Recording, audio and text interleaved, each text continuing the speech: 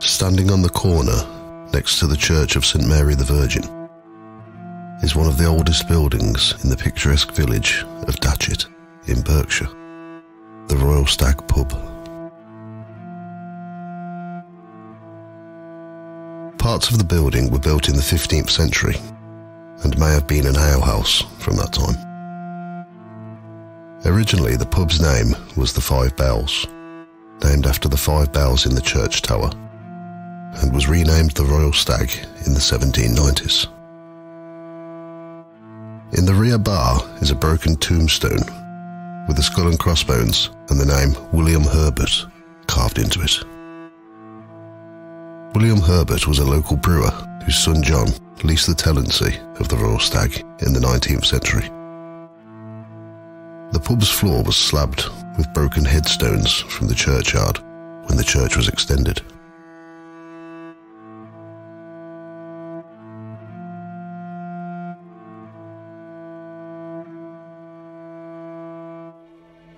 It was a cold midwinter night in the 19th century.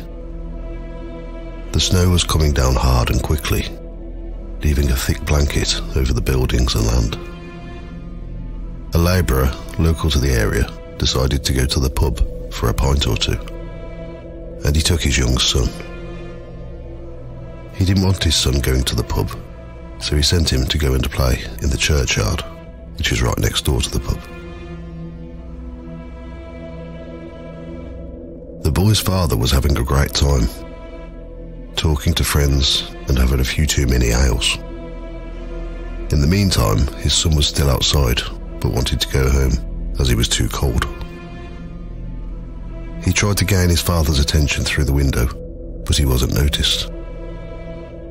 The boy tried one last time by putting his hand against the window of the pub, but he still didn't get any attention.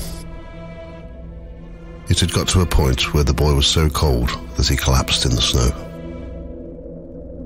By the time his dad came out of the pub, the poor little boy had died. Ever since that tragic day, a small handprint frequently appears on the glass. Sometimes it only stays for a few hours, yet now and again it can be seen for months. In 1979, a photo was taken of the handprint, which is now on display in the bar. A national newspaper once had the glass removed and had it scientifically examined with the conclusion of it being a normal pane of glass.